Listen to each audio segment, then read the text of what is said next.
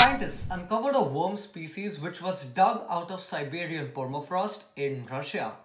These worms lasted 46,000 years. 46,000. Since the Ice Age. As awestruck as you may be, this is not the only creature to endure such extreme conditions for so long.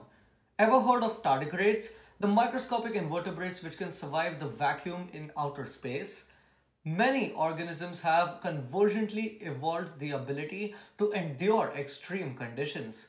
Cryptobiosis is the process by which metabolic processes in an organism will cease to make them survive lack of water, oxygen, increased solute concentration, as well as extreme temperatures.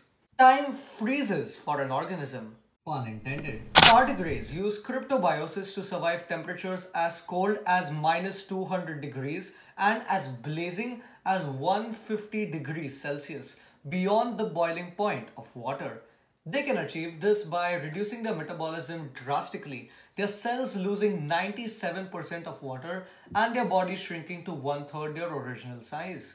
The way this happens is crazy. Special proteins called TDPs can turn the contents of their cells into glass, a process known as vitrification.